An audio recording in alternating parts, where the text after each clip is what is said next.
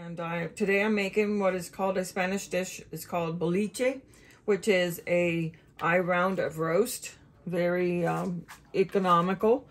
And this is already trimmed up by, the supermarket. But you can also do an extra trimming. We are going to braise this beef in liquid, and then later, halfway through the cooking, we'll add some of the vegetables. But I want to get you started. This recipe takes approximately 4 hours to cook. Obviously, if it's a bigger roast, then it would be longer time. So we'll cook it on the stovetop. You can also make it in the oven. You can make it in a crock pot. You can make it in a Instant Pot. Obviously, you can do it in the slow cooker portion of the Instant Pot, or you can do it under pressure too. But still, it's going to take a minimum in the Instant Pot for about probably 2 hours or so. And the bigger it is, the more time it needs for cooking. So I'm going to go ahead and show you what products we're going to use today. Obviously is your round, and we're going to use some wine. Red wine if possible. If not, you can always use white wine. We're going to use some seasonal. Conchita is what I like to use. If you're in the southern states, they usually carry it. If not, like I said, salt and pepper would be just fine too. We're going to also use some olive oil to brown the meat, and some garlic. I am going to add eventually some fresh garlic to the roast halfway through the cooking process, and also onion, green pepper, a whole carrot, and I'm going to show you what I'm going to do with that now. Fresh tomato, but we're also going to use a can of tomato sauce, some olives. We like the stuffed pimento olives, a little bit of cumin, a little bit of oregano, and like I said, some onion powder, garlic powder. And if you don't have any fresh garlic, you could also use minced garlic too, out of a jar. And this is basically all the ingredients. Now, you don't have to have potatoes in yours, and obviously this is added at the last 20 minutes of the cooking. And if it's smaller potato like these, probably 15 minutes before it's done. So we're going to add those at the very end. But in the meantime, I'm going to show you how to brown the beef, get it started.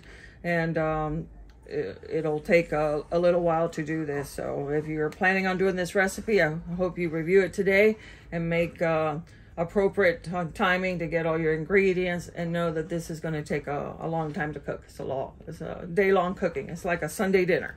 So I'll be back in a minute to show you how to start cooking. All right, let's start cooking. This is the boliche, or round roast. I'm going to go ahead and pick the widest section of the roast, and we have to make an incision into it to make a hole to stuff this carrot into it. It makes for better cooking.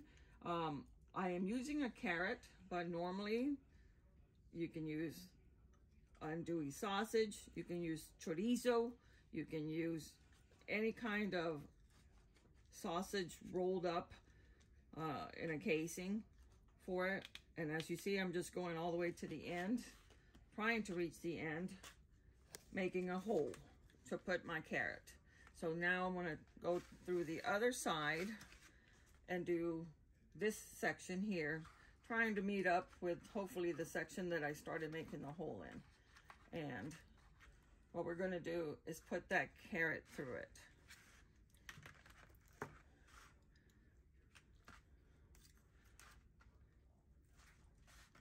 Probably need to go a little further. All right, I had a little bit of problem trying to get the carrot in there, so we used the knife sharpener and just pulled it right through so we can get the carrot through. So I'm going to go. Okay, so we're going to put the carrot in to the rumper, or the pot, into the round roast boliche, and as long as it's even at the front, then we're good. Remove the.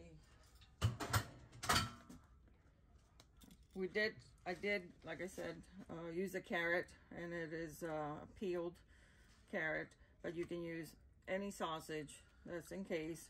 And like I said, just make the hole big enough so the sausage can go through. Sausage, chorizo, or whatever you're going to use.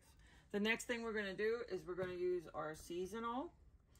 In this case, it's sazon completo. I love Conchita products. I think they're the best. So we're going to season our meat. There is no, 1 teaspoon or 1 tablespoon. It's to your heart's content. And for cooking people, you have to season your food. But all sides, top, bottom, and all the sides. Okay?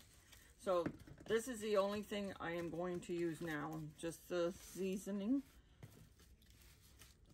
Just to brown the meat. And then I'll show you what to do. We're going to go ahead and start it on high. Wash my hands. We're going to use a big enough pot that will hold your meat and the braising liquid that you're going to cook it in. So we're going to do 1, 2, 3. That's what I normally use. So it's about maybe a tablespoon.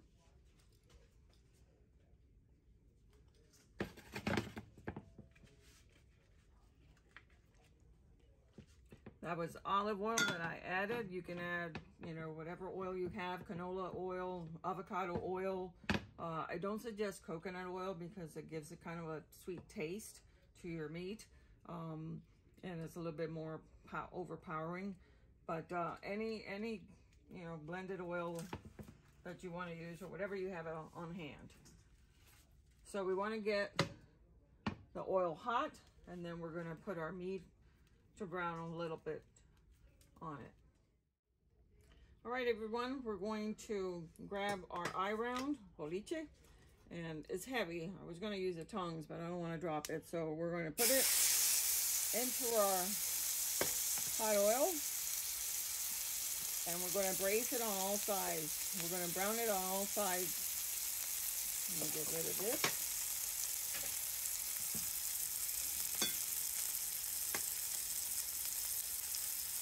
And it should just take probably a minute per side. And this is what you're trying to find, the color. There we go. I'm just leaving it on all 4 sides. And all those tiny bits of the seasonings that we added to it will stay in the pot. So we'll use that as part of our braising liquid.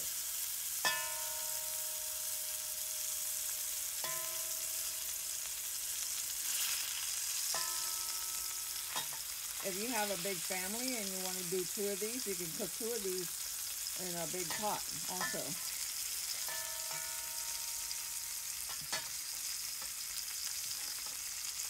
And the normal serving size, once it's cooked, is going to be about 1-inch slices. I'm going to flip it again. The other side.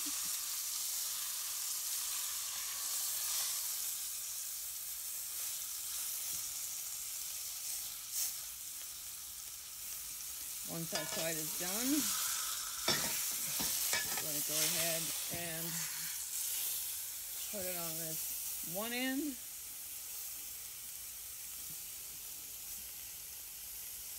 Just for a few seconds there.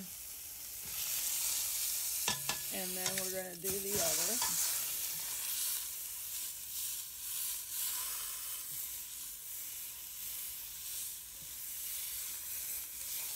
Right. Now we're going to lower the heat to about a number 3 for now. We're going to have 1 cup of the red wine.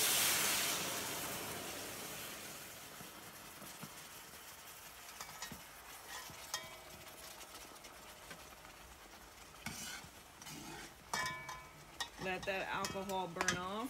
There is no alcohol paste in it once it's cooked.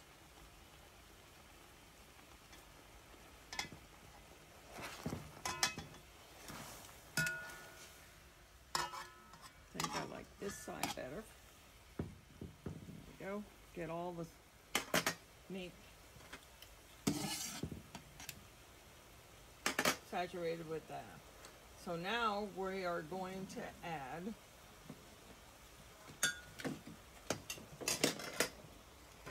the tomato sauce.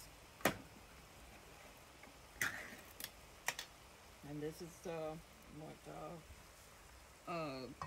15-ounce can of tomato sauce. I don't know if I'm gonna add the whole thing, but yes, I will. I'm gonna add the whole thing. And I'm going to fill the can also with water. So the same amount of water. Let me rinse it out and put some water in there.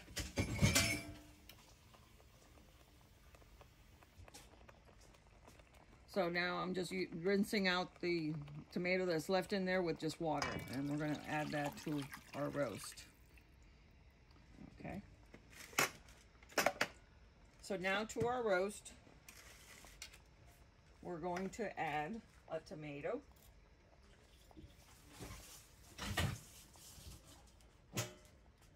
We're going to chop up a tomato, and if you don't have fresh tomatoes, the tomato sauce is just fine for the usage of this, because it's going to cook down. And it doesn't have to be real small or anything. It's going to cook down. And it just gives it a fresh taste to the meat. There we go. We're going to just add these tomatoes right in there.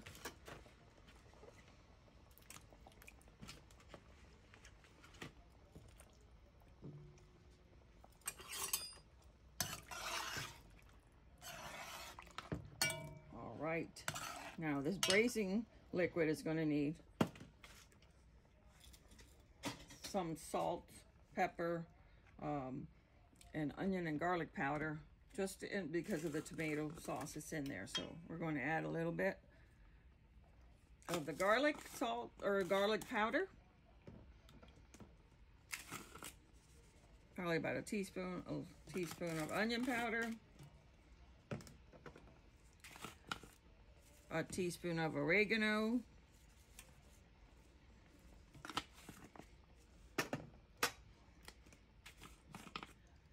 Half a teaspoon of cumin. And I do need some olives also in there.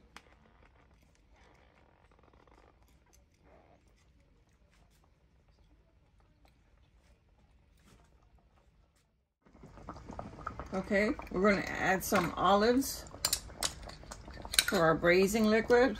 It's like about two tablespoons, and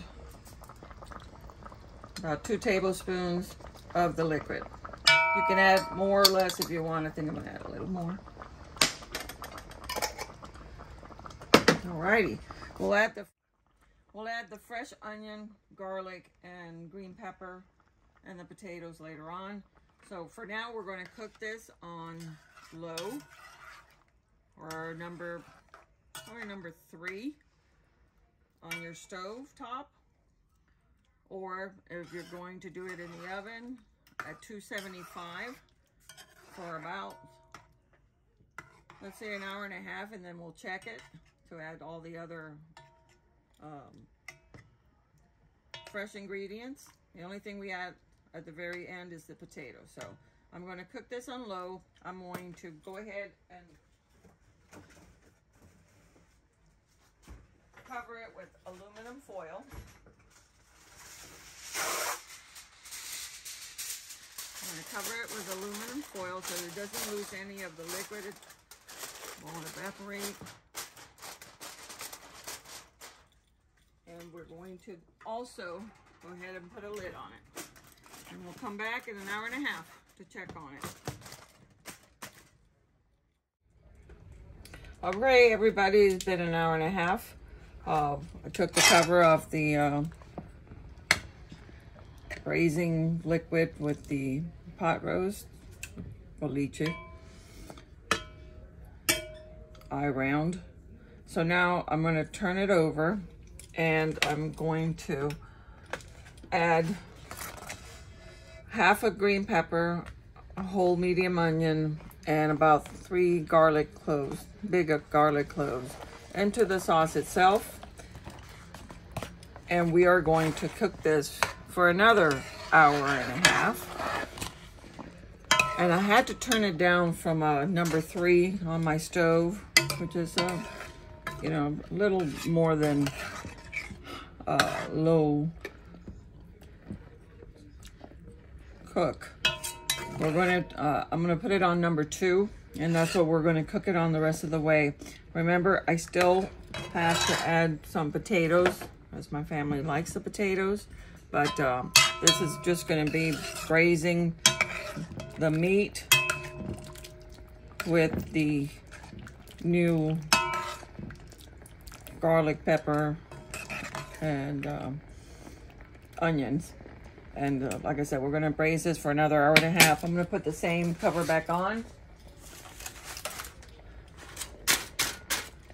And I'm gonna go ahead and set a timer for another hour and a half and see how tender it is. See you back in an hour and a half. The other hour and a half. During the hour and a half, I did have to come back in because I felt that the heat was a little too high. So I put it on just low on the stove. And I added a little bit more water as a liquid to make sure that there was enough water or liquid to braise these potatoes. So I'm just going to add 2 small potatoes per person. And so I've got 6 potatoes in here. I'm going to cover them and just cook it on low until we're ready to serve. And I'll show you what it looks like with the size that I'm serving the boliche with.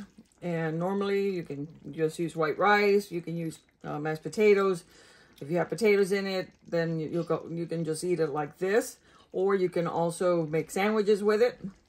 Or you can have it with moros, which is a combination of black beans and rice, or congri, which is red beans and rice. But I'll show you as soon as the potatoes are done and fully presented as our dish comes together. Thank you for staying with us. Finished out our boliche with the sauce seasoning. The potatoes are done. I've checked everything. The meat is tender. So the way we serve this, we cut them about, about an inch, maybe half an inch if you don't like that much meat, but it'll give you enough for at least several people. Potatoes are done, and you serve it with the sauce over it, and a potato on the side, or whatever size you're going to have with it. So this is the end of it. Let me know if you like the recipe. If you think the sauce is a little bit too thick, you can always put a little bit more water into it and thin it out.